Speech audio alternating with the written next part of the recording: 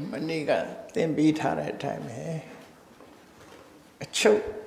clearly good, thinio. Hari good liche, let's finish. Pramatatya Liva Sura. A day when in the Quatini on Joseph, number 10, Pramatatya Liva. Eri Pramatatya Liva go, think it up, I think it up, quail me. Tali, Talau Mami solution. A day when in the Mami on Joseph. Say Suraba, Sida de Suraba, Yosuraba, Nivan Suraba. And a lady, the Alcusai. Now, be the Jonas Shipago, Jamie, you did that near Mahabu, Leva, Ne, Ubadayo, Nasanet Leva. And I go to the thing. That lady would be on Joseph, Sapatamama, chose a lady of the Mahabu, Leva, Ubadayo, Nasan, Mahabu Suraba, Ubadayo Sapa, Tebe, Tita.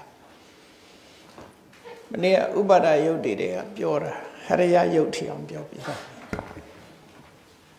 Haraya Yogu, but time your deck come, I dream out of Hofu. Partner dreidos or Haraya Sagaluna Medu, Wutu, Kanana, Kanda, Wuto Dasa, the Haraya was in your answer. Shanruban Nedaya, Manota Dusa, Manowayana Dusa, Daruban. Manota do yasa, Manojana do yasa, Tandavilgan in Satamana, Eri Yarubansa, the Hariayo Guzino, no? But time your deck, I do it. Ero Hariayo Sura, Hariawo two, Hariayo Sura. Taligo Matao, Nautica. Pawayo John John. Pawayo in the war, poor map, no? Yakadema,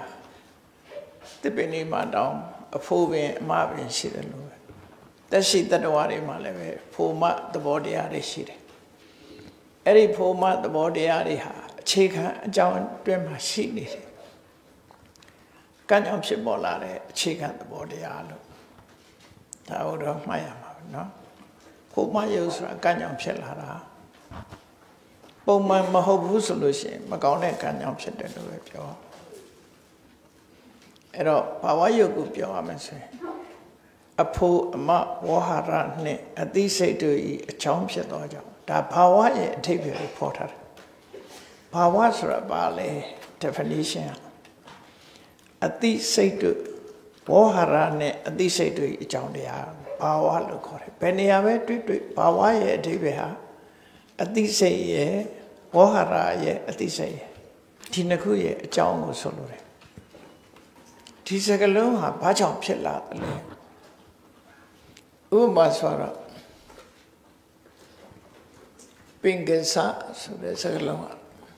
Palima, Pinka, so new sa sort of shit. New name about how Duriga Chabi Nego Chibido. Had a new name about the Bemendo Subido. Pinka sa. New name about the Bendo, so be Chago, Pinkazalo, Name, Wara, Pulite. Any Pinkaza, so then Wahara. Chipoje, John Barose. New name about chains at Dadu, John the Cube.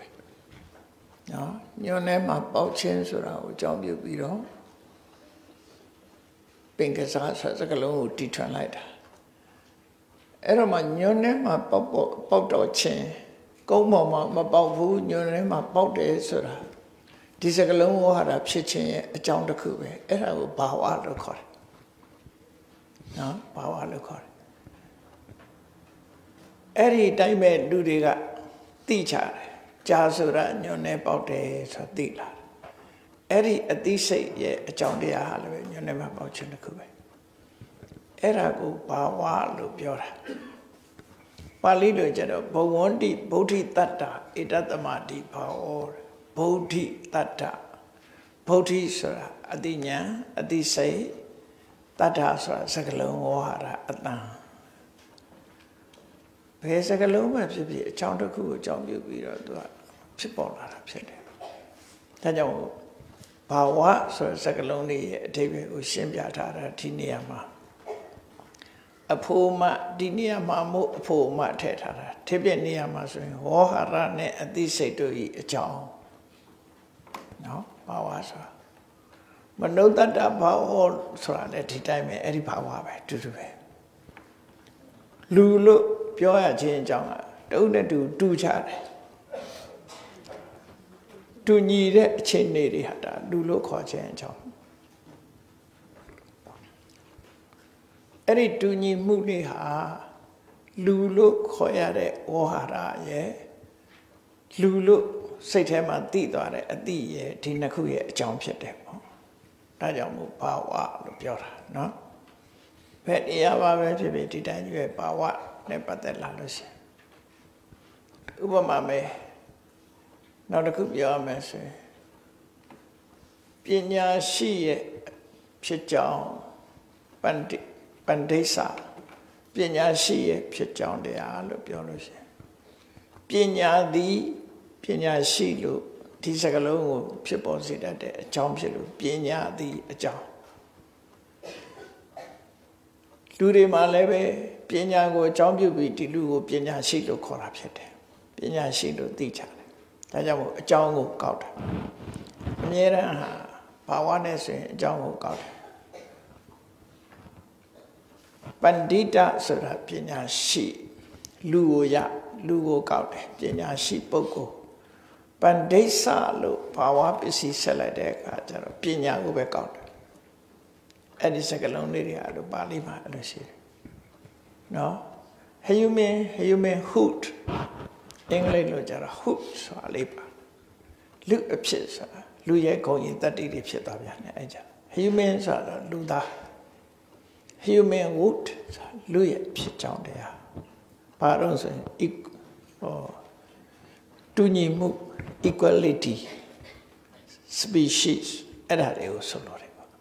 အဲ့ဒီလိုပဲသဘောပေါက်ရမှာနော်အဖို့အမဝါဟာရနဲ့အသိစိတ်တို့၏အကြောင်းဖြစ်သောကြောင့်ဘာဝဟုခေါ်၏ဘာဝယုတ်သည်နှမျိုးရှိ၏နှမျိုးကအဋ္ဌိဘာဝယုတ်မဟုသိကြောင်းယုတ်ပုံဘာဝယုတ်ဖို့ဟုသိကြောင်းယုတ်သိတဲ့ဒီစကလုံးဖြစ်လာတယ်အဋ္ဌိဘာဝပုံဘာဝဘာဝယုတ်ကနှစ်ခုရှိတယ်လို့ဒါလေးကဒီဘာဝယုတ်ကိုအကြောင်းပြုပြီးတော့အမှုအရာစိတ်နေသဘောထားအတန်ငါစာအကုန်ကွဲပြားသွားတယ်အဲ့ဒါတွေက result တွေလို့ပြောမှာအခြေခံကဒီယုတ်ကိုတော့မြင်ရမှာတော့မဟုတ်ဘူးစိတ်နဲ့ပဲသိရတာမြင်ရတယ်မှာသဘောတရားမဟုတ်ဘူးကံကနေဖန်တီးလိုက်တဲ့အရေးချင်းတစ်ခုပဲအဲ့ဒီအရေးချင်းကိုအကြောင်းပြုပြီးတော့သူကအသွင်တရံပုံပန်းတန်တာလှုပ်ရှားမှုစိတ်နေသဘောထားအလုံးဟာကွဲပြားခြားနားသွားတယ်ကြိုက်တာမကြိုက်တာအစအကုန်လုံးကွဲပြားခြားနားသွားအဲ့ဒါအဓိက control လုပ်နေတာဒီဘဝယုတ်ကလုပ်နေတယ်နော်အဓိကအကြောင်းတရားအဲ့တော့ယုတ်ဆိုတိုင်းမြင်ရတယ်လို့မအောင်မေးနေနဲ့ရုပ်ကိုသိနိုင်တာ6မျိုးရှိတယ်။ဘာနဲ့သိတော့ဆိုမျက်စိနဲ့သိရမယ်ရုပ်တစ်ခုရှိတယ်။အဲ့ဒါမျက်စိနဲ့သိရမယ်ရုပ်ကတော့မျက်စိနဲ့ပဲကြည့်ရအောင်။နားနဲ့သိရမယ်ရုပ်ရှိတယ်။နှာခေါင်းနဲ့နှမ်းရှူရတဲ့ရုပ်ရှိတယ်။လျှာနဲ့လျှက်ရတဲ့ရုပ်ရှိတယ်။ခန္ဓာကိုယ်နဲ့ထိတွေ့မှသိရတဲ့ရုပ်ရှိတယ်။ကြံတဲ့ရုပ်တွေကြတော့မနောဝိညာဉ်လို့ခေါ်တဲ့စိတ်နဲ့ပဲသိလို့ရအောင်အဲ့တော့ရုပ်ဆိုတဲ့အကောင်ထဲကြီးကိုမြင်နေရမယ်လို့တော့တော်မအောင်မျက်စိနဲ့သိရတဲ့ရုပ်ကအစင်းနားနဲ့သိရတဲ့အလုပ်ကစိတ်သောတာဝိညာဉ်စိတ်လို့ဆိုလို့တယ်သောတာဝိညာဉ်ဇာတိစိတ်နဲ့သိရတဲ့သောတာဝိညာဉ်စိတ်နဲ့သိရတဲ့ရုပ်ကအတန်ခန္ဓာဝိညာဉ်စိတ်နဲ့သိရတဲ့ရုပ်ကအနတ်စီဝဝိညာဉ်စိတ်နဲ့သိရတဲ့ဟာကယတာကာယဝိညာဉ်စိတ်နဲ့သိရတာကဖွတ်တပါ chân này dấu đi aloha mà nói về nhẹ à dấu nó sẽ cứ mà nó nhân sĩ này đi ra cả nhân sĩ sẽ cứ về nhân sĩ này đi ra cả để dấu xem ná này đi ra đây ná này ná thòng bị rồi đi ra đây sẽ cả dấu cả atan đặc khu lấy ra này lấy ra bị rồi đi ra cả rata cho thì khả năng của nó thi tuyệt bị nó không nên nén sự bị tiệt đấy cho cả khanda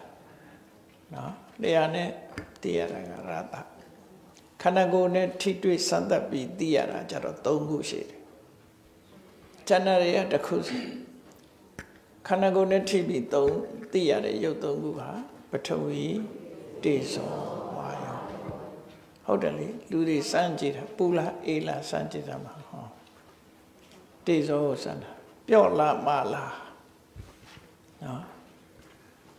ဒီတုံ့ကမှုရှိလားမရှိလားတုံ့ပြန်မှုရှိလားမရှိလားစမ်းကြည့်ဝါရောအဲ့ဒါအသုံးကိုဉာဏ်နဲ့ယုတ်တိအားလုံးဟာစိတ်နဲ့ပဲသိရမယ်လို့ဆိုတော့ဒါမို့ဒီဘာဝယုတ်ဟာစိတ်နဲ့ပဲသိရအဲ့တော့ကဲဒါလေးဖတ်ကြည့်လိုက်ပါဟောရအဖို့အမ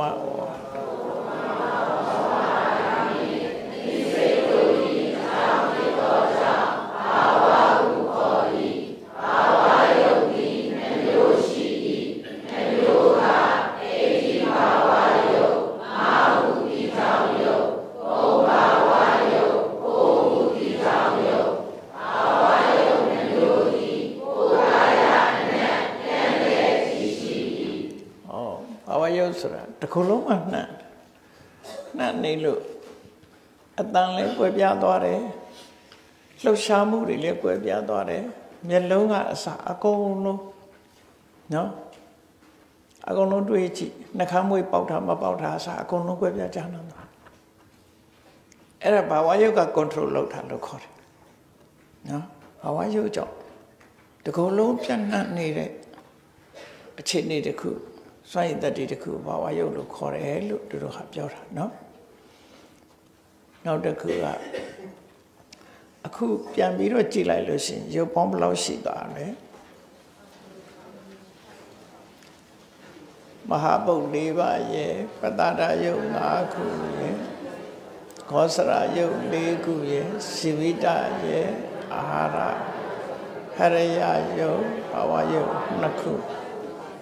အဲ့ဒီထိအောင်ပေါင်းလိုက်ရင်ဘယ်လောက်ရ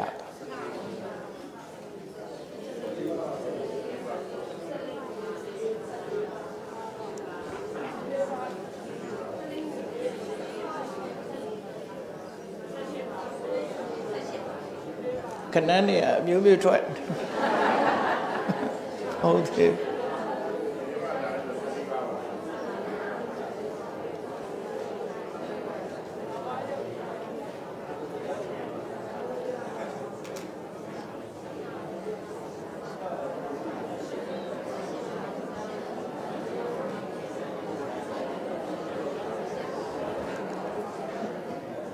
အလုံး18ခုရှိတယ်18ခုကအမှန်တော့18ခုရတယ်အဲ့ဒီ18ခုဒီရုပ်အစစ်သူတို့ကမူလရုပ်တွေအခြေခံရုပ်ဟာ28လို့ပြောပေမဲ့လို့ဒီ18ရုပ်ကရုပ်အစစ်ဝိပဿနာကမ္မထတရားအထုတ်တဲ့အခါမှာဒီရုပ်18ခုပေါ်မှာရုပ်18ခုရဲ့အနိစ္စဒုက္ခအနတ္တကိုရှုမြင်သုံးသပ်ထားပြောတယ်။ဉာဏ်နဲ့ယုတ်တွေကကမ္မထာရှုတဲ့ယုတ်မဟုတ်ဘူးဒါကမ္မထာရှုဖို့နော်ယုတ်18ခုဆိုတာဒါကိုကြည့်စားကြည့်တယ်။နောက်ပိုင်းကျတော့ခွဲလိုက်မယ်နိဗ္ဗာန်ယုတ်18ခုဆိုတာပြောနော်သူဆိုင်ရာအကြောင်းတွေနဲ့ဖြစ်လာတဲ့ယုတ်တွေဒါတွေကဟုတ်ပြီအဲ့တော့ကဏ္ဍတော့တော်တော်ကြွားမုံရကဲအလုံးရုပ်အစစ်ကမ္မထာရှုရမယ်ရုပ်အစစ်ဆိုတာဒီဟာတွေပဲလို့မှတ်ထားပြီးတော့နောက်ရှေ့ကိုသွားမယ်ဆက်ပြီးတော့ပရိစ္ဆေဒရုပ်ကြောင်းပြောမှာပရိစ္ဆေဒဆိုတာ အပိုင်းအခြားလို့အဓိပ္ပာယ်ရတယ်နော်ပရိစ္ဆေဒဆိုတာပိုင်းခြားပိုင်းခြားကန့်သတ်မှုလေးတွေဆိုတာရှိနေတယ်ဆိုတဲ့သဘောကြပေါင်မှုဖုတ်ထားရင်တောင်မှပဲအဲ့ဒီပေါင်မှုကအမှုန့်လေးတွေအကုန်လုံးရေနဲ့စုစည်းထားလို့သူ့မှာလည်းအပိုင်းခြားလေးတွေရှိတယ်မဟုတ်လားကြည့်လိုက်ရင်ပေါင်မှုညက်တရုံနဲ့လို့ထင်ရတယ်ခြေနှောင်ကြည့်လိုက်ရင်လည်းသူကပေါင်းတာလူခန္ဓာကိုယ်မှာလည်းဒီတိုင်းပဲကြားထဲမှာအပိုင်းခြားလေးတွေရှိတယ်နော်အဲ့ဒီရုပ်အားလုံးထဲမှာအပိုင်းခြားလေးတွေဖြစ်ပေါ်နေတာလေးတွေရှိတယ်စာပေါက်လိုပဲပိုင်းခြားလေးတွေဖြစ်ပေါ်တာအမှုန့်လေးတွေကပေါင်းလိုက်တဲ့အခါကျဒီပုံစံဖြစ်သွားအဲ့ဒီအပိုင်းခြားလေးတွေကိုဆိုလိုတယ်ရုပ်တွေအားလုံးဟာဘလောက်ပဲဒုတိသိတဲ့ရုပ်ပဲဖြစ်ဖြစ်ပိုင်းခြားရှိတယ်အဘူးထဲမှာအတ္တိပြည့်နေအောင်ထည့်ထားရင်လည်းပဲတစ်ခုနဲ့တစ်ခုတွဲမသွားတာအပိုင်းခြားလေးတွေရှိတယ်လို့သူပြောတာကြားထဲမှာအပိုင်းခြားလေးတွေရှိနေရနော်ရူပကလပတစ်ခုနဲ့တစ်ခုယောနောပေါင်းစပ်ခြင်းမရှိစေရန်ဒါသူ့ရဲ့ဆောင်ရွက်ပုံတစ်ခုနဲ့တစ်ခုရောတော်မှာဆိုမရောအောင်အပိုင်းအခြားပြုသောကြောင့်ပြိစ္ဆေဒယုတ်ဟုခေါ်၏သူတို့ကနေဈာဝင်ပြီးတော့ပိုင်းထားလိုက်တယ်ရုပ်အုပ်စုလေးတွေအများကြီးအခုခေတ်စကားနဲ့ပြောရင်ဆဲလေးတွေပေါ့အင်္ဂလိပ်စကားနဲ့ပြောဆဲလေးတွေတစ်ခုစီသူကလည်းသူရှိပေါင်မုံဟာဂျုံမုံလေးတွေစုထားတယ်လို့ပဲနော်ဂျုံမုံလေးတွေကသူကလည်းသူပေါင်းလိုက်တဲ့အခါပေါင်မုံအလုံးကြီးခဲကြီးဖြစ်တယ်တေချာကြည့်လိုက်ရင်သူ့အစုလေးတွေပဲဖြစ်တယ်အဲ့ဒီတစုရဲ့ဈာမှာရှိနေတဲ့အပိုင်းခြားလေးတွေကိုပြိစ္ဆေဒယုတ်လို့ခေါ်ရူပကလပပါဠိလိုရူပကလပမြန်မာပြန်ထားတဲ့နောက်ကလက်သက်ခွင်ကဖတ်ချင်ဖတ်မဖတ်ချင်နေသိဖို့ထည့်ထားတာရုပ်အစုရူပကလပဆိုတာရုပ်အစုကလပကအစုရုပ်စုတို့၏အကြားဖြစ်သောအာကာသဓာတ်ကိုပင်ခေါ်သည်အဘူးတွေကိုအတ္တိပြည့်နေအောင်ထည့်ထားပေးမယ်လို့တစ်ခုနဲ့တစ်ခုဟာတွဲမသွားခြင်းဟာကြားထဲမှာလေးဟာလေးရှိတယ်လူမမြင်ရတဲ့လေးဟာလေးတွေရှိနော်တစ်ခုလို့သတ်မှတ်လို့ရအောင်ပဲဘူးထဲမှာပဲစိလေးတွေတန်းဘူးထဲမှာနှမ်းစိလေးတွေထည့်ထားမယ်လို့တစည်းနဲ့တစည်းရောမသွားအောင်ပိုင်းခြားမှုလေးတွေရှိတယ်အဲ့ဒီပိုင်းခြားမှုလေးတွေကိုအာဂတတ္တလို့ခေါ်တယ်ဘိနောဆရာကြီးပြောတာတော့တွေ့လိုက်ပါတိုင်းရင်ဆေးဆရာကြီးပြောရင်အာဂတပိတ်သွားတယ်ဆိုတော့အဲ့ဒါနော်အခိုးမထွက်တော့အာဂတတွေပိတ်တယ်ဆိုတာတော့ပွင့်နေရတော့နော်ဒီရုပ်ကလေးတွေပွင့်နေတာဆိုလို့အကြားဖြစ်သောအာဂတကောင်းကင်ကိုပြောတာမဟုတ်ဘူးဒီထဲမှာဒါလေးကိုအဲ့တော့မဟာဗုဒ္ဓ၄မျိုးနဲ့မထိမဆက်သောအကြာအယတ်တိဒါလေးကသူတို့ကရုပ်လားလို့ဆိုတော့ကြည့်မဟာဗုဒ္ဓ၄မျိုးတို့နဲ့မထိမဆက်သောအကြာအယတ်တိရုပ်မဟုတ်တော့လီရုပ်နဲ့ပတ်သက်နေသောကြောင့်ရုပ်တော့မဟုတ်ဘူးရုပ်ရဲ့အကြာကိုရုပ်လို့ခေါ်လိုက်ဟိုလူလာကြစမ်းဆိုလို့ခေါ်လိုက်တယ်ဆိုတော့ဟိုနာလူလာကြစမ်းဆိုရင်လူလာလေးပဲမင်းအဝတ်ကလူမဟုတ်ဘူးချွတ်ခဲ့လို့ပြောလို့မရဘူးအဝတ်နဲ့လူနဲ့တွဲနေတာလေငါခေါ်တာလူပဲခေါ်တယ်အဝတ်မခေါ်ဘူးလို့ပြောလို့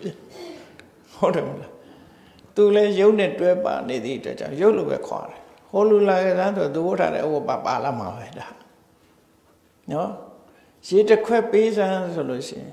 သူတောင်းတာရေဒါပေမဲ့ဖန်ခွက်တို့ဘာလို့နဲ့ခါလာဟာဖန်ခွက်ကြီးမလို့ငါရေတောင်းတာဆိုရေကြီးပေးလို့မရဘူးအဲ့တော့ပဲနော်ရေကြီးပေးလို့မရဘူးဖန်ခွက်နဲ့ပဲပေးရအဲ့ဒီအာကာသရုပ်တွေနဲ့တွဲဖက်ပြီးပါနေမှာပဲတဲ့လိုဆိုလို့တယ်နော်ဒါပြင်ဖန်ခွက်ကရေလာလို့ဆိုမဟုတ်ဘူးရေကရေပဲ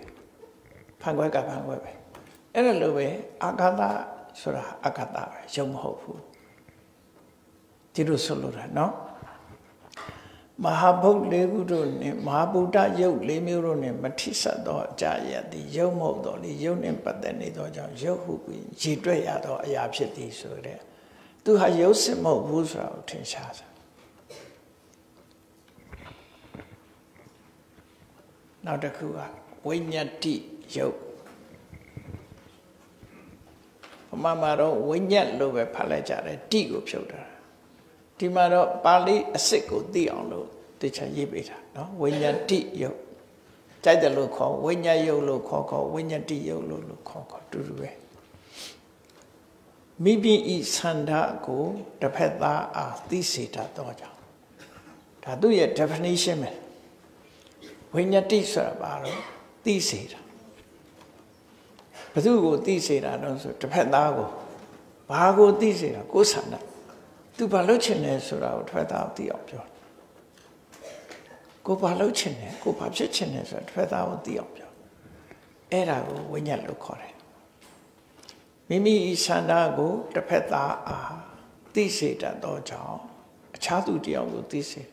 ဝိညာဉ်ယုတ်ဟုခေါ်သည်ဝိညာဉ်ယုတ်သည်နှမျိုးရှိ၏နှမျိုးကကာယဝိညာတိကာယဖြင့်သိစေခြင်းဝစီဝိညာတိနှုတ်မြက်ပြောဆိုတန်ဖြင့်သိစေခြင်းဒီမှာအတန်ဆိုတာပါနေတဲ့တတိထားနှုတ်မြက်ပြောဆိုခြင်းစကားဆိုရင်အတန်ပါရမယ်အတန်ဝင်နေတဲ့လူတွေပြောရင်ဘာပြောမှမသိဘူးနော်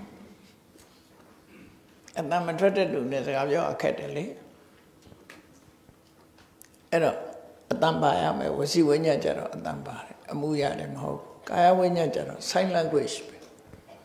အမှုရနဲ့ပဲပြောတာနော်အဲ့တော့ကာယဝိညာဉ်ဝစီဝိညာဉ်ကာယဝိညာဉ်တိဝစီဝိညာဉ်တိကာယဆိုတာကိုယ်ကာယဖြင့်မှမယ်လက်လှုပ်တယ်ခြေလှုပ်တယ်မျက်ခုံးပင့်တယ်မျက်စိမိတ်ပြတယ်ပါးစပ်ချွန်ပြတယ်အစုံအမျိုးစုံပေါ့နော်အဲ့ဒီအမှုရတွေအားလုံးကာဝိညာတိလို့ခေါ်တယ်ဝစီဝိညာတိကတော့ပါးစပ်ကပြောတဲ့အတန်အဲ့ဒါကိုဝိညာဉ်ရုပ်တော့သိစေချင်တာကတော့ပရိစေရယုတ်ဆိုတာဘာကိုခေါ်တာလဲဝိညာဉ်ယုတ်ဆိုတာဘာကိုခေါ်တာလဲဝိညာဉ်ယုတ်ကဘယ်နှမျိုးရှိတာလဲဒါလေးတွေကိုမှတ်ဖို့ပဲလိုတယ်နော်သဘောပေါက်သွားဖို့အောက်ကကြည့်ကိုအမှုရာလှုပ်ရှားမှုဖြင့်တစ်ဖက်သားဤမိမိဆန္ဒတစ်ဖက်သားကိုမိမိဆန္ဒဖော်ပြသိစေခြင်း sign language ကိုကာယဝိညာဉ်ဟုခေါ်၏နှုတ်မြက်ပြောဆိုတန်ကိုဝစီဝိညာဉ်ဟုခေါ်၏ဝစီဝိညာဉ်နှင့်တတ္တယုတ်တို့သည်တွဲဖက်နေ၏ဒါ information အစုံပေးထားတာနော်ရုပ်ကိုလေ့လာတဲ့အခါဒါအစုံပေးထားဆိုရှေ့လေ့လာကြမရှိဘူးလားဆိုရှိသေးတယ်ဘာကြောင့်ဖြစ်တယ်ဆိုအကြောင်းတရားကိုလေ့လာသုံးသပ်ရအောင်အခုကအတိပ္ပယ်နားလည်အောင်အရင်ကြိုးစားစလုံးပေါင်းလေးတွေနဲ့အတိပ္ပယ်ကိုသိအောင်ဒါလည်းပဲရုပ်အစစ်မဟုတ်ဘူးရုပ်ရဲ့လှုပ်ရှားမှုတွေသာဖြစ်တယ်ဝိကာရယုတ်သွားမယ်ရုပ်တို့ဤထူးခြားသည့်အချင်းအရာတစ်မျိုးကိုပဲဝိကာရကာရဆိုတာအမှုအရာဝိကထူးခြားတာထူးခြားတဲ့အပြုအမူထူးခြားတဲ့အခြေအနေကိုသိပါတယ်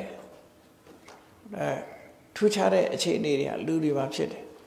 နေရတာခန္ဓာကိုယ်ကြီးလေးတေးတေးကြီးတော့ခန္ဓာကိုယ်ကပေါ့တယ်နော်အမျိုးစုံရှိတယ်လေလူတောင်းတင်းနေတယ်ပေါ့ပါတယ်သွားလို့လာလို့မကောင်းဘူးဆိုတဲ့အခြေအနေတွေပဲလေအဲ့ဒါတွေနဲ့ပတ်သက်ပြီးတော့ရုပ်တို့ဤထူးခြားသည့်အချင်းအရာတစ်မျိုးကိုဝိကာရယုတ်ခေါ်၏ဒါလည်းသူရုပ်မဟုတ်ဘူးရုပ်တွေရဲ့ပြောင်းလဲတဲ့အနေအထားတစ်ခုဥပမာပေါင်မုံဖုတ်ထားတာသိပဲနဲ့ဒီပေါင်မုံကြီးကမာလိုက်တာဆိုတာရှိတယ်ဒါလေးကပြော့တယ်ဆိုတာရှိတယ်ဒါအခြေအနေတစ်ခုပဲလေအဲ့ဒါလိုဟာမျိုးလေးတွေဆိုတော့အခြေအနေတစ်ခုဝိကာရယုတ်သည်ဝိညာဉ်ယုတ်နှမျိုးကိုပင်ပေါင်းထိသော၅မျိုးရှိ၏ဝိကာရယုတ်၅မျိုးကဝိညာဉ်ယုတ်နှစ်ခုကိုလည်းပဲဝိကာရလို့ခေါ်တယ်ထူးခြားတဲ့အမူအရာဖြစ်လို့သူ့ကိုထည့်လိုက်တယ်အဲ့တော့ဝိကာရယုတ်တက်တက်ကဘာတွေတော့ဝိညာဉ်လို့မခေါ်ဘဲနဲ့ဝိကာရယုတ်နာမည်တက်တက်အောက်က3 4 5လဟုတာပေါ်ပါမှုမုထုတာနုညံမှုကမ္မညတာ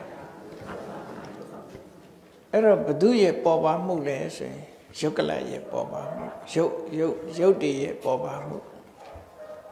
ရုပ်တို့ရဲ့နုညံ့မှုရုပ်တို့ရဲ့လှုပ်ဆောင်နိုင်မှုစွမ်းဆောင်နိုင်မှုဆိုလို့ပေါ်ပါမှုနုညံ့မှုလှုပ်ဆောင်နိုင်မှုတို့သည်ကြည်တာကိုသိချဖတ်ကြည့်နော်ပေါ်ပါမှုကဘယ်သူရဲ့ဆန့်ကျင်ဘက်တုံးနုညံ့မှုကြတော့တောင့်တင်းမှုဖြစ်ရမယ်အဲ့ဒီမှာမှားနေတယ်နော်တင်းလေးထည့်ထားဟိုငါးသက်လေးထည့်လိုက်တောင့်တင်းမှု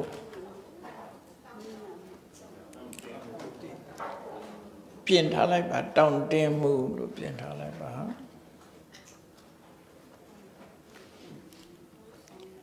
လှုပ်ဆောင်နိုင်မှုရဲ့စံကျင်ဘက်ကအဲ့ဒါတွေကကွက်ပြားချနာမှုကိုပြောတယ်တခါတခါကျတော့ပေါ်ပါတယ်တခါတခါကျတော့လေးလံတယ်တခါတခါကျတော့နုညံ့တယ်တခါတခါကျတော့တောင်းတင်းတင်းကြီးဖြစ်နေတယ်တခါတခါကျတော့လုံနိုင်ကိုင်းနိုင်စွမ်းရည်တတ္တိရှိတယ်တခါတလေကျတော့မလုံနိုင်ဘူးလို့မလုံဆောင်နိုင်ဘူးတို့ ਨੇ မတူတူကြ၏စိတ်ဥတုအာရအကြောင်းတစ်မျိုးမျိုးကြောင့်စိတ်ကြောင့်ဖြစ်စေစိတ်ညစ်နေတဲ့လူတယောက်ကမလုံချင်သွားချင်လာချင်အဲ့လိုဖြစ်တယ်နော်စိတ်ကြောင့်လည်းဖြစ်တတ်တယ်ဥရုကြောင့်လည်းဖြစ်တတ်တယ်အာဟာရကြောင့်လည်းဖြစ်တတ်တယ်အကြောင်းတစ်မျိုးမျိုးကြောင့်ရုပ်ရည်အခြေအနေထူးခြားမှုဖြစ်သောကြောင့်ရုပ်ဟုခေါ်သည်သူတို့ကဘာကြောင့်ရုပ်လို့ခေါ်တာတော့ဆိုရုပ်ရည်အခြေအနေထူးခြားမှုကြောင့်တခြားဟာတွေရဲ့အခြေအနေမဟုတ်ဘူးရုပ်ရဲ့အခြေအနေဒါမို့ရုပ်နဲ့ပတ်သက်နေလို့ရုပ်လို့ခေါ်တာလို့ဆိုလို့တယ်အဲ့သဘောတရားကိုနားလည်ဖို့ရုပ်မဟုတ်ဘူးရုပ်နဲ့ပတ်သက်တဲ့အခြေအနေနော်အဲ့ဝိကာရယုတ်လေးဖတ်ကြည့်လိုက်ပါကဲဝိကာရယုတ်သုတ္တုဤသာတိရှင်ရမျိုးပင်ဝိကာရယုတ်ဘောတိဝိကာရယုတ်တိဝိညာဉ်ယုတ်မျိုးကိုပင်အောင်းတဲ့သောအာမျိုးရှိသည်ဝိကာရယုတ်အာမျိုးကသာယဝိညာဉ်တိကာယဖြင့်သိစေခြင်းဝစီဝိညာဉ်တိ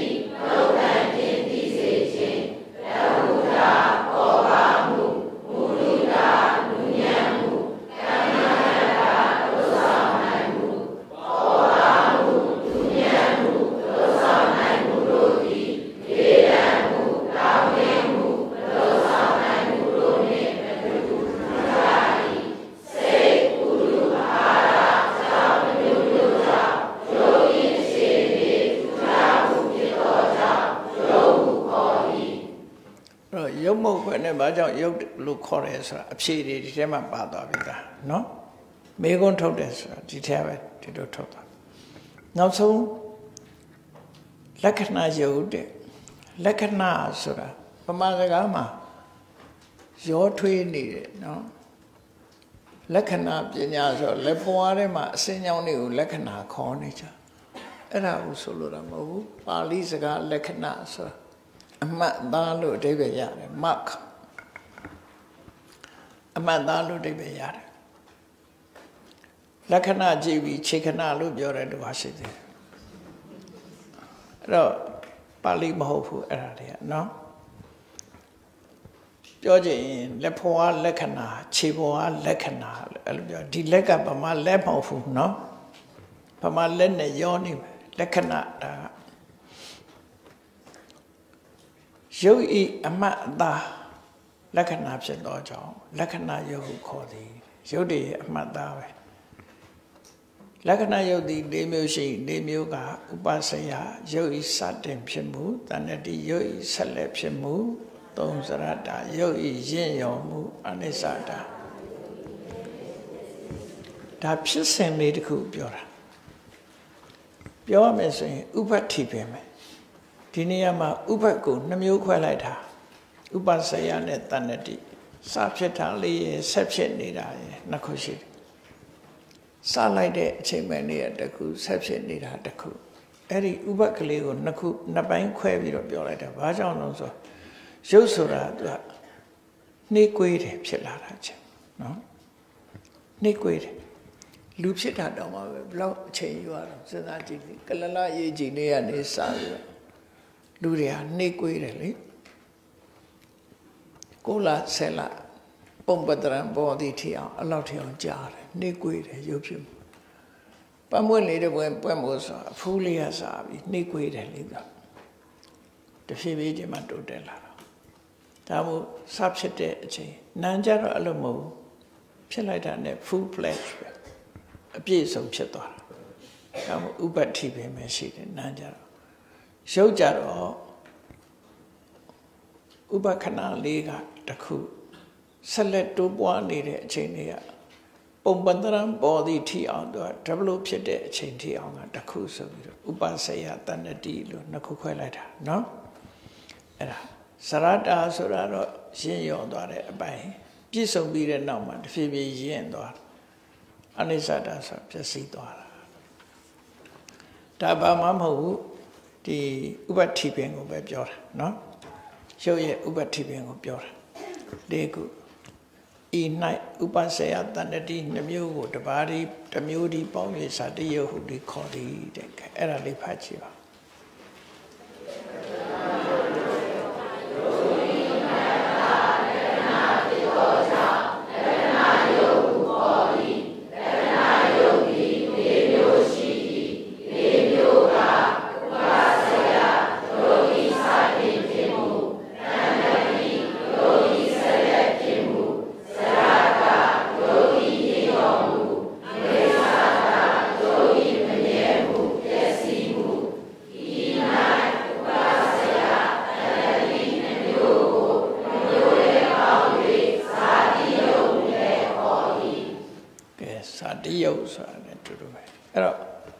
18မျိုးပြီးသွားပြီเนาะအဲ့ဒါလေးကိုအစဉ်တိုင်းလေးမှတ်မိနေအောင်အစဉ်တိုင်းပဲဖြစ်စေပေါ့ယုံ28မျိုးကိုရေးတွက်တတ်ရမယ်ဒါအဘိဓမ္မာသင်ပြီးဆိုယုံ28သဘာဝတရားတွေကိုမှတ်မိအောင်လေ့လာဖို့လိုတယ်တနေ့ကအဖွင့်စကားမှာပြောခဲ့တဲ့အတိုင်းပညာဥဆောင်တဲ့တတိနဲ့မှတ်တတိဥဆောင်တဲ့ပညာနဲ့အဓိပ္ပာယ်နားလည်အောင်ကြိုးစားပညာနဲ့တတိနှစ်ခုရှိမှကိုယ့်ရဲ့ဓမ္မသင်ကြားမှုသင်ယူမှုဟာအောင်မြင်မှာဖြစ်တယ်တတိလည်းမကောင်းဘူးပညာလည်းမကောင်းဘူးဆိုကြက်ကြက်ပြောက်ပြောက်အိုးပေါက်ရေးလောင်စားရောက်တော့ရဲ့ကိုဖမာစကားပါတယ်နော်အိတ်ပေါက်နဲ့နော်တတိကိုလိုက်ကောက်ဖားခုံထွက်တယ်မရှိတော့ဘာမှမရဘူးလို့ဆိုတဲ့အထိပ္ပယ်ဖြစ်မယ်နော်အဲ့တော့အိတ်ပေါက်နဲ့ဖားမကောင်းမိအောင်ကောင်းတဲ့ရအောင်ကြိုးစားပေါ့ဒါယုံ28ခုပြီးသွားပြီနော်နောက်ဒုတိယအပိုင်းကရူပဝိပါကရုပ်တို့ကိုမျိုးတူရာခွဲခြင်းဒါတွေကဟိုအုပ်စုနိုင်ပြန်စီပြမှာအုပ်စုလိုက်ခွဲပြမှာနော်ရုပ်တွေကိုခွဲခြားဝေဖန်ပြမှာရုပ်တွေရဲ့အခြေအနေဟာအများကြီးပဲရှိတယ်အဲ့ဒါတွေကိုခွဲခြားပြီးတော့ပြကဲဒါလေးတော့ဖတ်ကြည့်လိုက်ပါအဲ့ဒီတစ်ပိုင်းလုံးကိုဖတ်ကြည့်လိုက်တ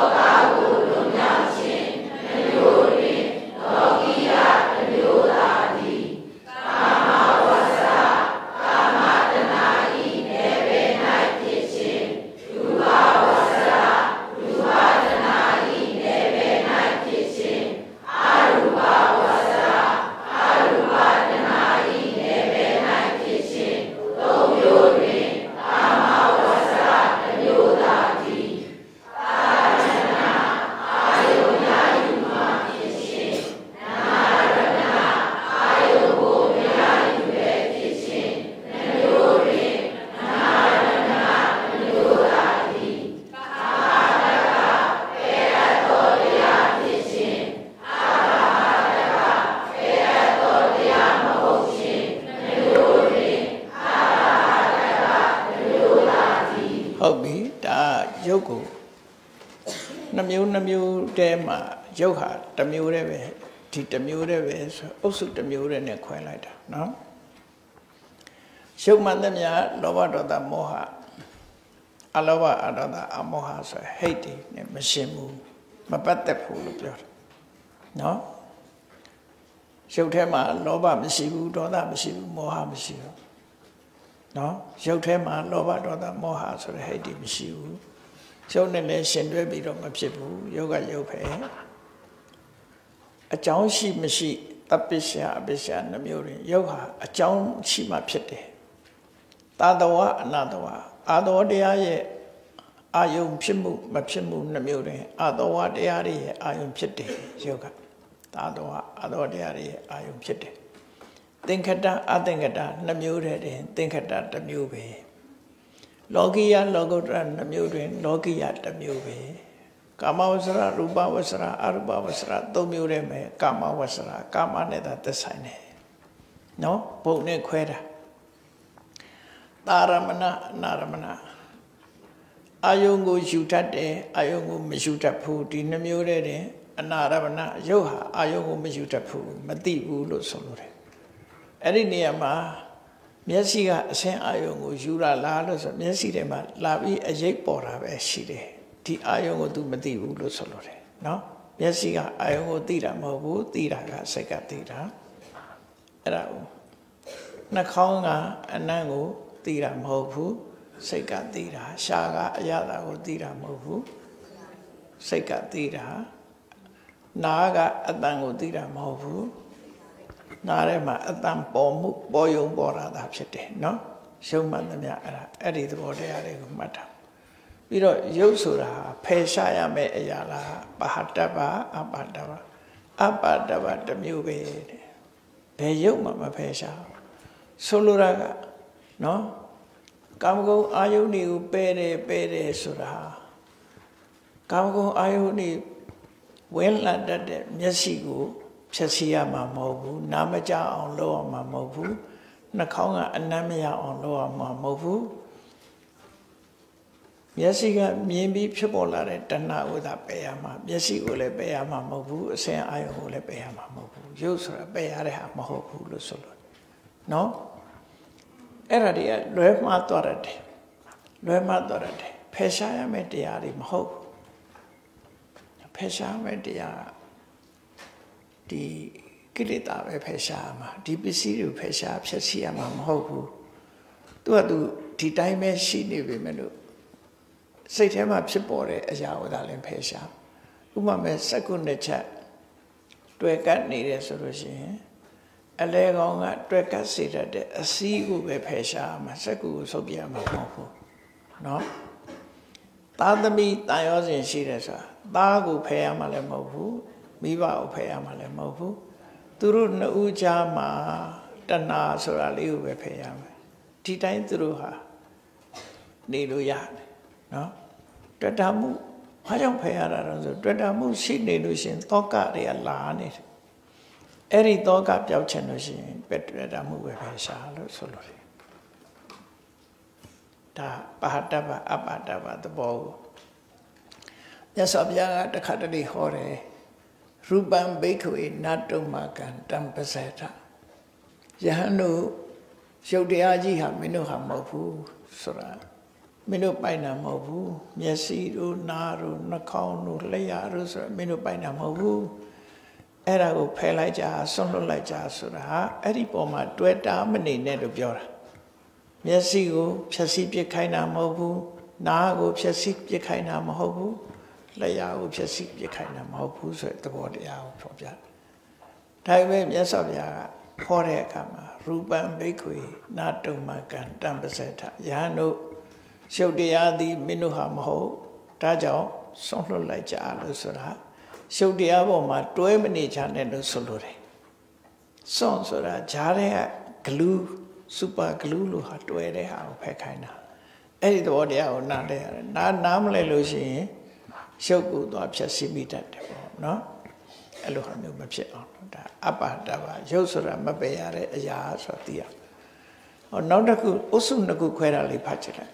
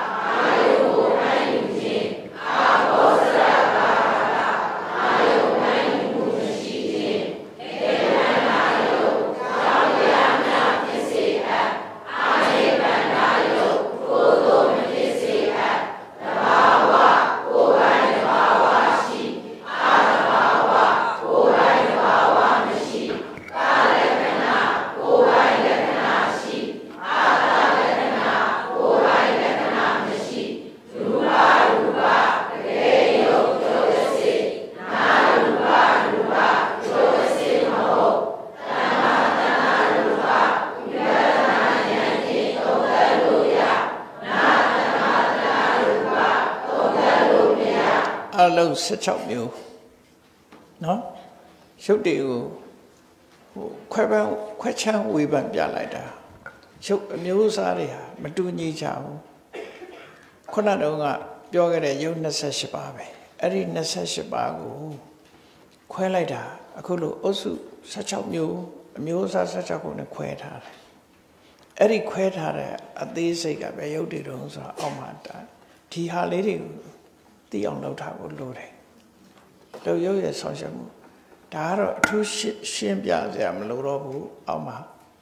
အဝိနိဘောကခွဲလို့မရဘူးဝိနိဘောကခွဲလို့ရတယ်ဆိုတာ indivisible နဲ့ divisible H2O indivisible ပဲလေခွဲလိုက်လို့ရှိရင်ရေးဆိုတာမရှိတော့ဘူးလေတဘာဝပျက်စီးသွားမှာခွဲလို့မရတဲ့ဟာခွဲလို့မရဘူးဆိုတာအဲ့ဒါပြောတဘာဝသူ့ quality တွေမပြတ်ခွဲထားလို့ရတဲ့ဟာမျိုးကတစ်ခုခွဲလိုက်ရင် quality ပြတ်သွားတယ်အဲ့ဒါတစ်ခုနှစ်ခုရှိတယ်ခွဲမရဘူးဆိုတာဒီ quality မပြတ်အောင်ခွဲလို့မရဘူးလို့သူတို့ဆိုလို့တယ် H2O ကိုခွဲလိုက်လို့ရှိရင်သူ quality မရှိတော့ရှိဆိုတာ quality ဒီမှာလည်းပဲသူကခွဲလို့မရလို့ indivisible ခွဲမရတဲ့ရုပ်ကရှိတယ်ခွဲလို့ရတဲ့ရုပ်ကရှိတယ်လို့အဲ့လိုနှမျိုးမှတ်တယ်အစ္ဆတိကပါဣရဆိုအတွင်းအပြင်ဆိုတာကြတော့သူကရုပ်လူဘဝကိုအမတန်ခြေဆုအထူးပြုတဲ့ရုပ်ရှိတယ်အဲ့ဒါလောက်ခြေဆုပါတဲ့ရုပ်ရှိတယ်အဲ့ဒီတိတ်ပဲမျိုးနဲ့ခွဲတယ်ဝတ္ထုကစိတ်ရဲ့မိရဟုတ်မဟုတ်တွားတာကစိတ်ရဲ့တကားဟုတ်မဟုတ်တကားအဖြစ်ဆောင်ရတာရှိတယ်တကားအဖြစ်မဆောင်ရတာရှိတယ်ဥပမာခုနပြောတဲ့ဘာဝရုပ်တို့ဘာလို့ဆိုတာစိတ်နဲ့တကားနဲ့လည်းမဆိုင်ဘူးမိရဝတ္ထုနဲ့လည်းမိရဝတ္ထုရုပ်လည်းမဟုတ်ဘူးဟုတ်တယ်အဲ့ဒါလေးတွေကိုအခုနောက်ပြမယ်ဟာနဲ့ပဲမှတ်သားရမှာဖြစ်တယ်ဒါကတော့ရှင်းပြောရမှာတဲ့မှတ်ဖို့ရပို့အရေးကြီးတယ်ပေါ့နော်ရှင်းလို့မရဘူးခေါင်းနဲ့ရအောင်လုပ်ဖို့ပဲလုပ်မယ်နော်ကြက်ရမယ်လို့ဆိုလို့တယ်ကဲနောက်ကအကျယ်ရေးပြထားတာကိုကြက်ရမယ်အဲ့ဒါဖတ်ကြည့်အဝိနိဘောကယုတ်သည်ဝ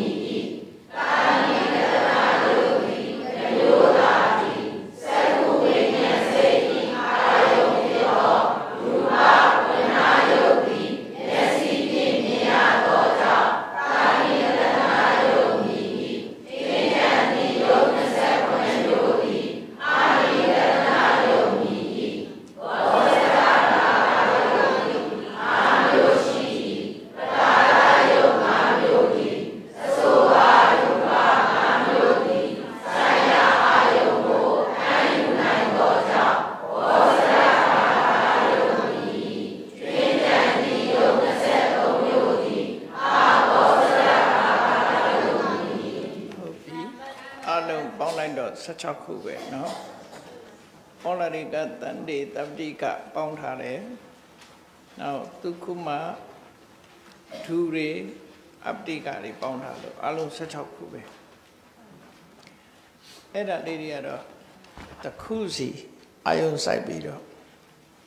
မှတ်သားထားဖို့လိုတယ်နော်မှတ်သားထားဖို့လိုတယ်နောက်တမ္ပတ္တအတ္တမ္ပတ္တအခွဲလေးကိုကြည့်ကြည့်လိုက်ဖတ်ကြည့်လိုက်ခဲ့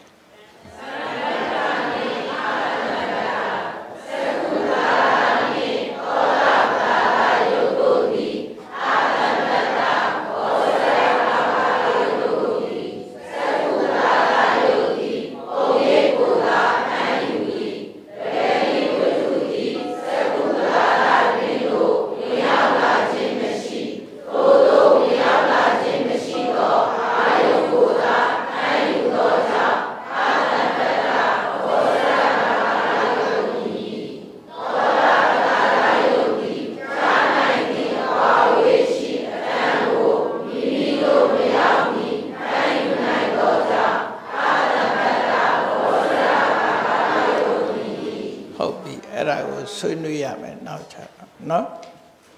ကဲအဲ့ဒီနာတဲ့ခဏရတာ